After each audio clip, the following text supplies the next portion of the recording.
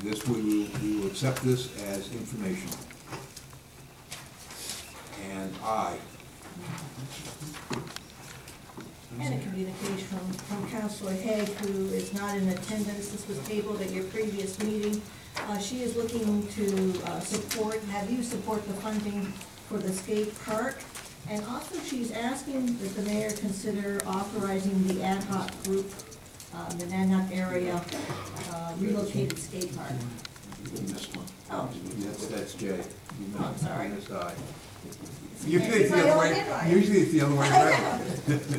So I is a communication from Gerhard Betting. It's relative to the U.S. Supreme Court decision Citizens United. And this will be referred to the Finance Organization and Personnel Committee.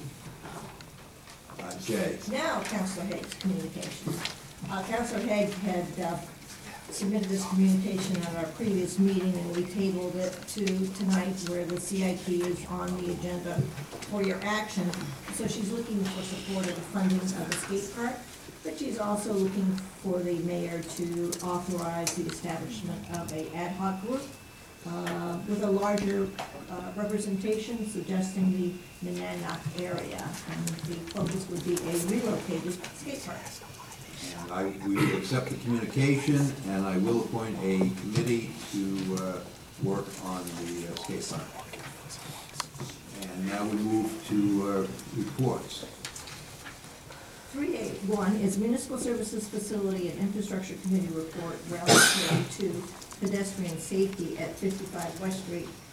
On a vote of 4-0, the Municipal Services Facility and Infrastructure Committee recommends that communication from Main Street America Group be accepted as informational. That's signed by James P. Duffy.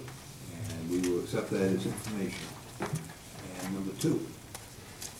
Corresponding report, this one from, again, Municipal Services Facility and Infrastructure, from the Public Works Director on the West Street sidewalk.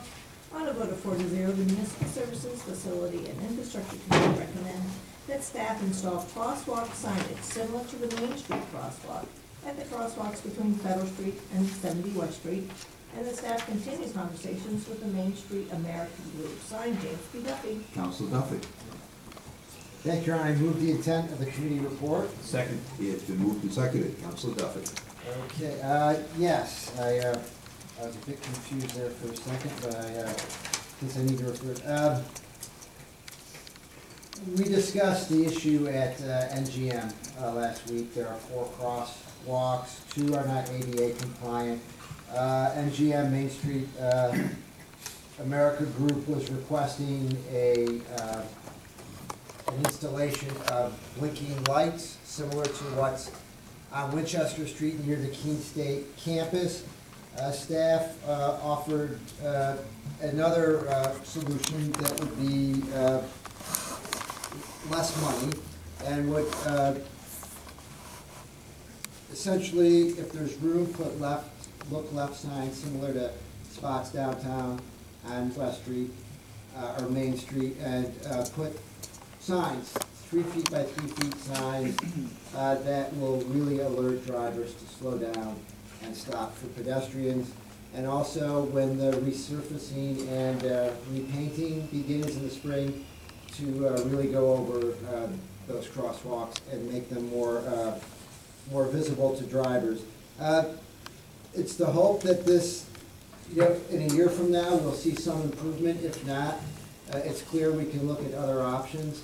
But the committee felt that this is a good first step, and hopefully it'll make a difference. Are there any further questions or comments? Seeing none, are you ready for a vote? All those in favor? Opposed? It's unanimous. Number 3. This is an